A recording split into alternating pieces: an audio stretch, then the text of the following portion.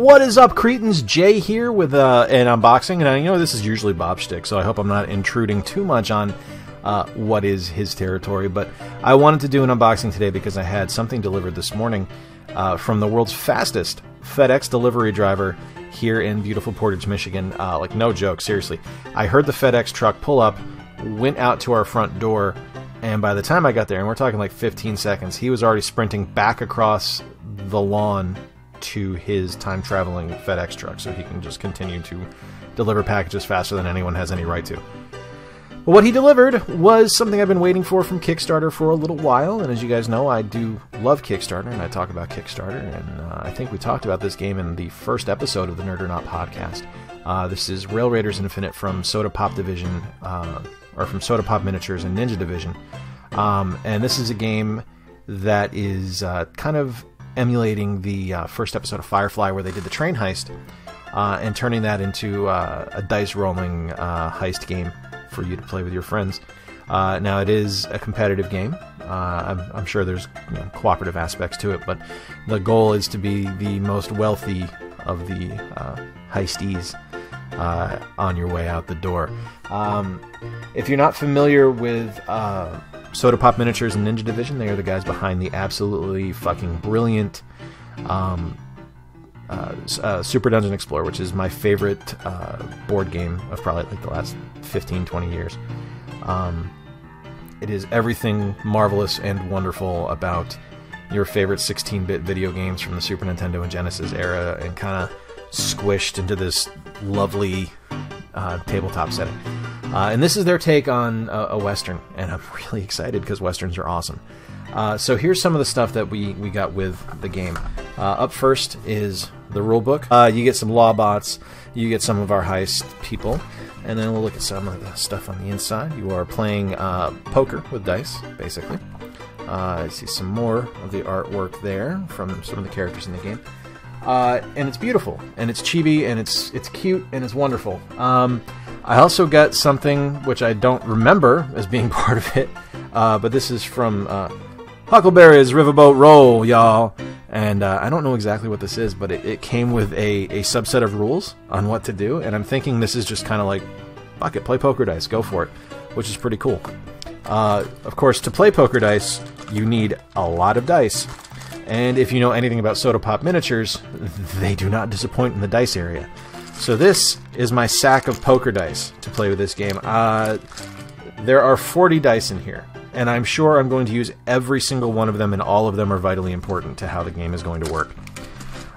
One of the neat things that we got as one of our stretch goals was rather than just using the punchable money, and if you know anything about board games, punching stuff out is one of the best parts of any game.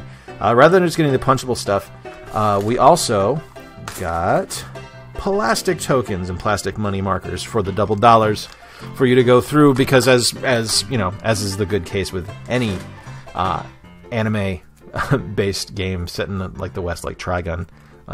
Spoilers, there is someone that kind of looks like Bash the Stampede in this game. It's always the double dollar that is the currency of choice. One of the other neat things we got was this token, and it is a real dealer's token, a real poker chip, which is pretty neat. That's going to indicate first player. And then we got some other stuff here. We got, I can show you the back of the box real quick. There's some more of that just lovely Soda Pop Miniatures artwork. We got our loot cards, along with some of the wanted cards for the heisties. We got some Lawbot cards with their missions to protect the locomotive and other information on the Lawbots. And then we got what look to be item cards, which are always fun. And then, of course, there are the train cards. So as the game is played, what you do is you lay out a train, because, you know, you're stealing from a train. And you are to move through the train, defeat the Lawbots, make the heist. Pretty sure you can steal from your buddies, so there's a little bit of a munchkin, stab your friend in the back aspects to it.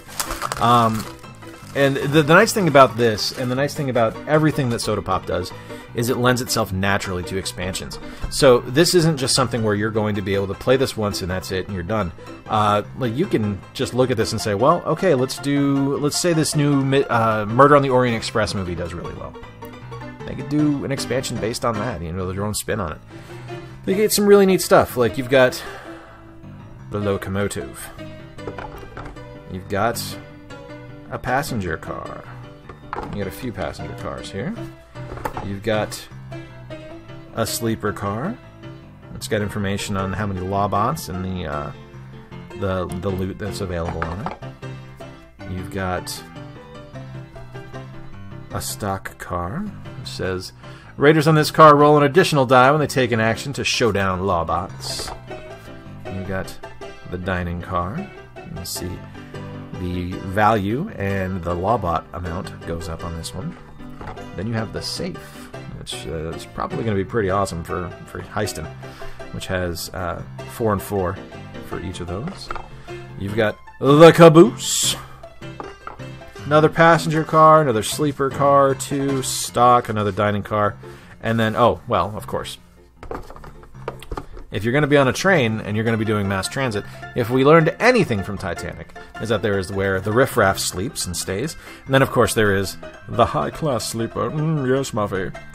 I want to show you what some of the Lawbots and stuff look like real quick. So, if I remember correctly, we got 2 different kinds of Lawbots. Let me take a look at my Kickstarter packing list here. We got, let's see here, 14 Deputy Lawbots, 10 Sheriff Lawbots, 4 Marshal Lawbots, 3 Cavalry Soldier Lawbots, 3 Cavalry Captain Lawbots, 3 Pallbearer Lawbots, and 2 Preacher Lawbots. Because it's, you know, it is soda pop, and they are proponents of pop culture and just, you know, loving everything there is to know about nerd culture and everything like that. So let's take a look at some of these characters. This is not Boba Fett. This is Chewie. I think I probably pronounced that incorrectly, but he's pretty awesome. This is Tazak Geronimo. Looks to be kind of a Native American type character. We have, ooh, who are you? You're cool looking. With a big ass sword. You are Rhinestone. This is Josie Oakley. This is one of my favorite designs. This character is called Pearl Hart. She's kind of a saloon girl. She's got the cards and the little Tony Storm-esque hat there, if you're a wrestling fan, and a nice little 6-shooter. We have Kingsman. Here he is. The $60 billion double-dollar man. Not Vash the Stampede, but Typhoon. Not Billy, but just the Kid.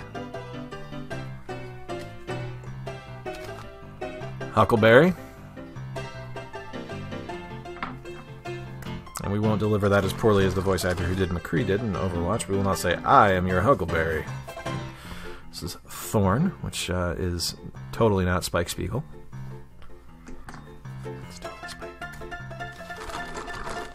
You know, the beauty is that the good people at Ninja Division will be the first to tell you that, yeah, no, these are 100% love letters to the things that they adore. Stuff like Cowboy Bebop and old school video games and Firefly and Star Wars and all this other stuff. These are 100% love letters and just tributes to the things that they adore.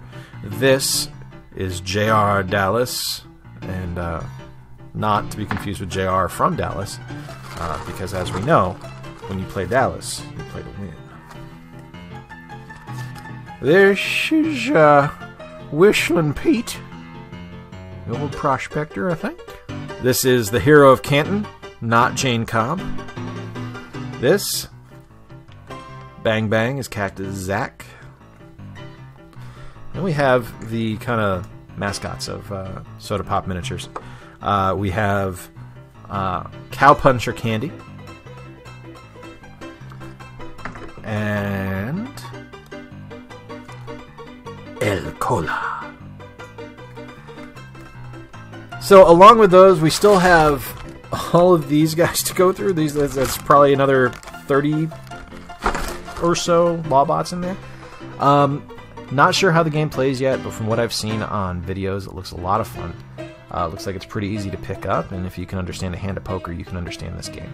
I think this is going to be a good one to pick up, guys. I've never been disappointed by anything that Soda Pop Miniatures does, and this one was a long time coming. They worked really hard on this game, and you know, I've seen a lot of people get really angry about games being delayed on Kickstarter, and I can understand it. I'm not going to say I don't get it, but because I do, I totally get it.